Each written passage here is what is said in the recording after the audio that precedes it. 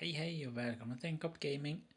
Idag tänkte jag tala om att här på min kanal en kopp gaming så kör jag även på PS4 numera. Så jag kör även PS4 och Xbox One. Kommer göra lite klipp på de båda olika. Just nu så tänkte jag skulle gå in och göra ett klipp på GTA 5 på min PS4 och se. Börja på en ny gubbe och göra några roliga klipp tänkte jag. Så jag gör bara den här lilla snabba videon för att visa att jag finns numera som sagt var på 2 stycken konsoler, PS4 och Xbox One. Så får vi se.